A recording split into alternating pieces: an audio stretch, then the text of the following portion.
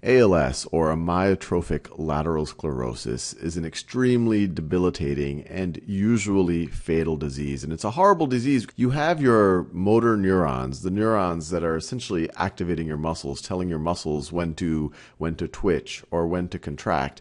And that these neurons, these cells that traverse, that go from your brain all the way to your muscles, so there's these unusually long cells, they go through your spinal cord, they degenerate.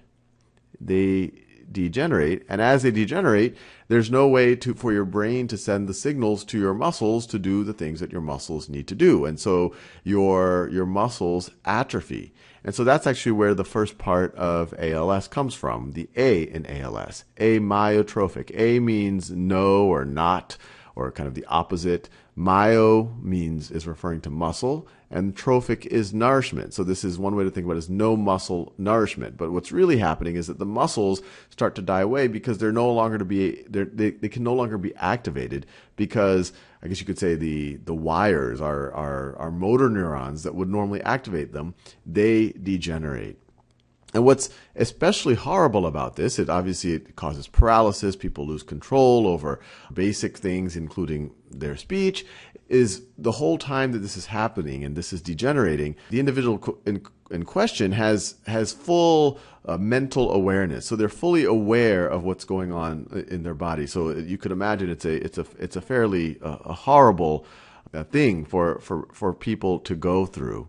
And there have been many famous cases of people with ALS, most famously probably Lou Gehrig. In fact, ALS in the US at least is often called Lou Gehrig's disease, one of the most famous baseball players of all time.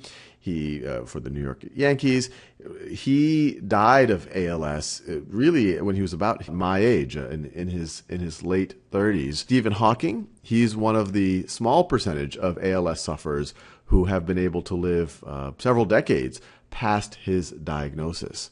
It affects 1 to 2 out of 100,000 individuals each year. So if you were to imagine kind of a large stadium of people, in a given year, you would expect, if you say there's roughly 100,000 people here, you would expect 1 to 2 of them to get afflicted with ALS. And the reason why it's important to have research behind this, it's a very not so well understood disease. People know what happens. They know that the motor neurons degenerate, but they don't know why it's happening. Scientists have identified some genetic component to ALS for some of the sufferers, but for the majority, they can't identify a genetic component, and it's unclear what environmental components are causing it, although people think there must be some environmental components. But as far as most people can tell, it just randomly afflicts people once they kind of get into their early middle age. So it's a really, really horrible disease, and it's really important that people have awareness for it, and that there is an appropriate level of funding.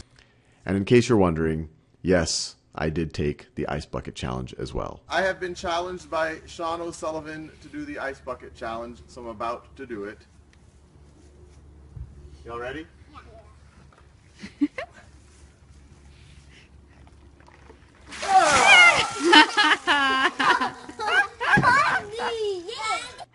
And I'd now like to issue the challenge to 3 other people.